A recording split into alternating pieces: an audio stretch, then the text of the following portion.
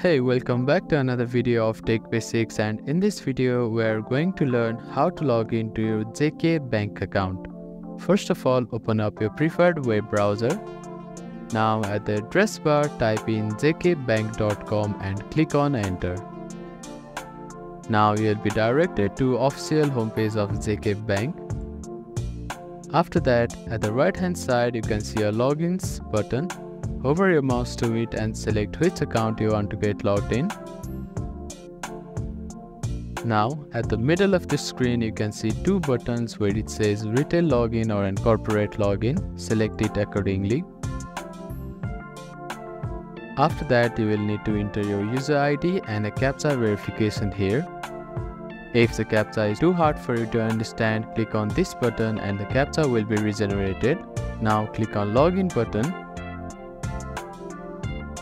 After that, type in your password.